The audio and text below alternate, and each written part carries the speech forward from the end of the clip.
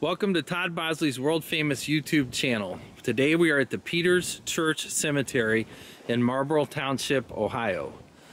This is a cemetery that sits out kind of in the middle of nowhere. It's a small cemetery, probably somewhere around 100 to 150 graves. You can see the footprints. Those are mine. This is the second time that I've done this video. My whole video was wiped out just as I was approaching the stone that I want to talk about in a little bit. This is really weird. So here's the story.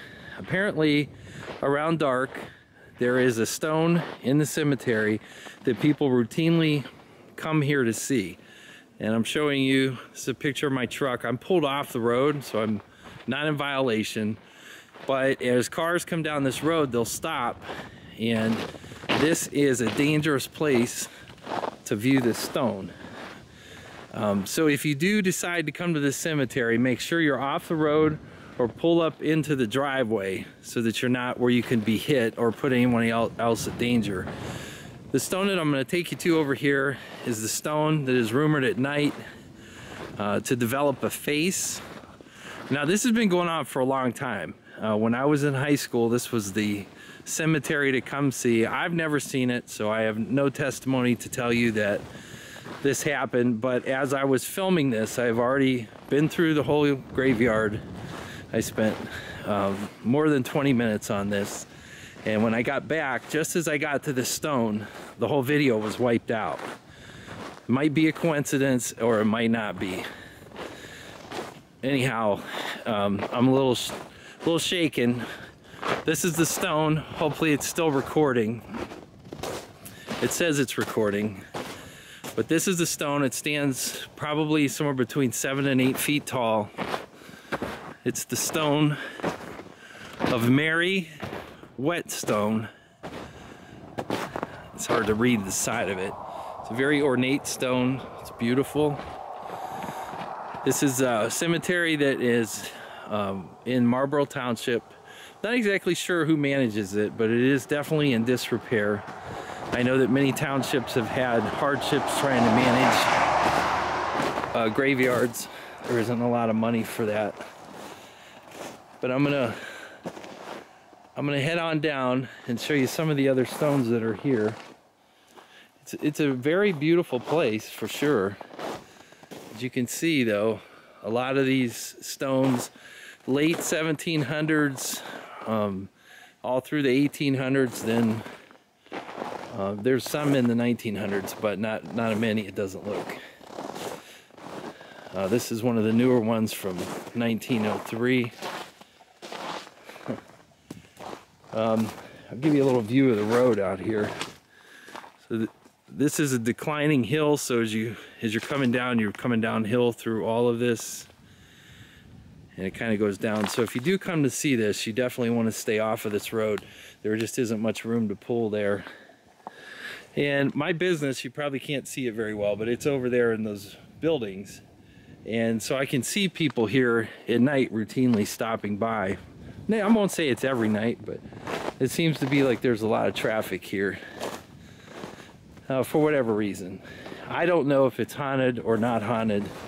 But I will tell you what just happened to my camera. This is a new camera, and I've used it for probably the better part of 3 or 4 months. And I've never had a problem like that before. So I don't want to perpetuate anything that may not be true, but it is a little weird. And the place, it just feels eerie. It's out in the middle of nowhere. It's very beautiful.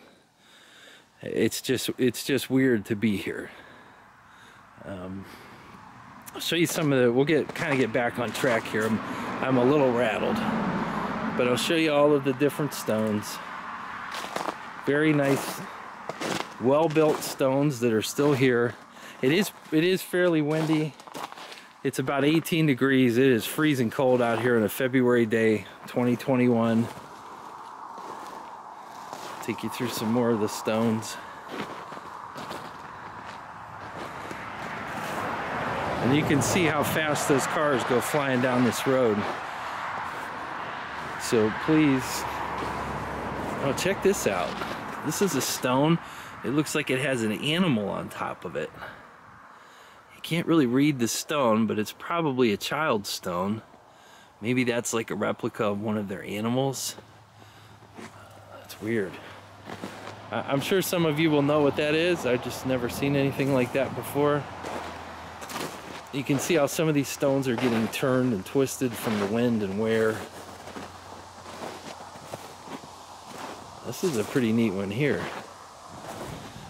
This is a farewell to my husband and children. There's a lady there. It appears like her name might be Worsler. I'm sure some of you watching may have relatives that are in this cemetery. Yeah, you definitely can feel it though, I have to tell you. You can just feel the cold wind blowing through you. You can see how the snow drifts up all over. Wow. Now this cemetery is a little bit different because it's very populated on this side, and then there's almost like an open area. Oh, here's a stone that was knocked over by the wind. You can see how some of it's grown up. These are my tracks that I walked through before my film got all wiped out. Should have brought my snowshoes for this.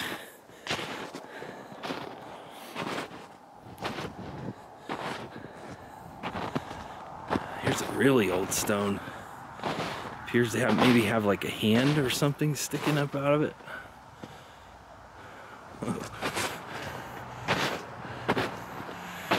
Now, this part, you can tell these are very old stones.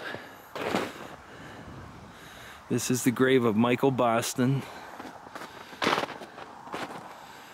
But then you get into this area here where there's hardly any graves. And then you have old graves, markers like this. That's been there for quite a while. I'll show you kind of what, hopefully that wind's not too bad. I'm sure in the summertime it's very beautiful out here with the fields and the woods. And now we're in an area where it doesn't look like anyone was buried. Let's go look at this one back here.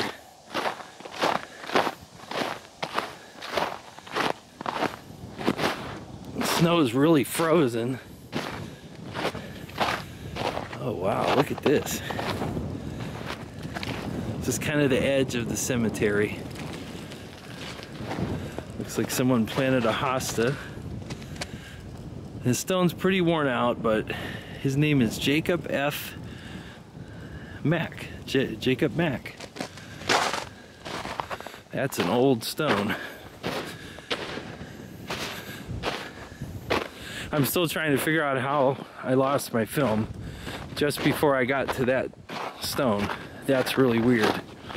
I'm trying to think, is there anything that I did, but I didn't touch anything, so.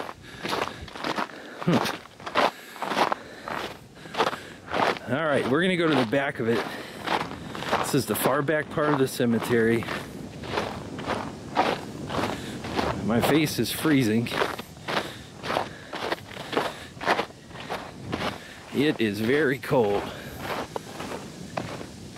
So a lot of this was just not utilized. As you can see, there's a lot of area that just has not been used. But it doesn't look like it's still an active graveyard.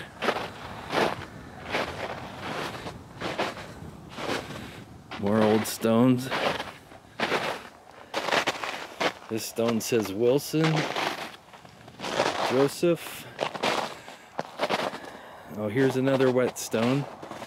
And I believe that's the same stone that's up front. This one is probably newer. We're just kind of heading to the back. Laura Esther Preston. She died in 1904. We'll head to the far back here.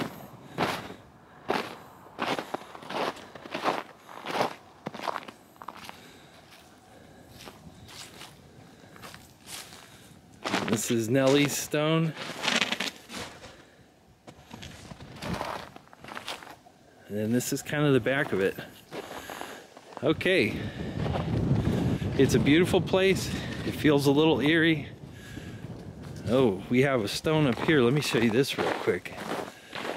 I think the bush has overtaken it.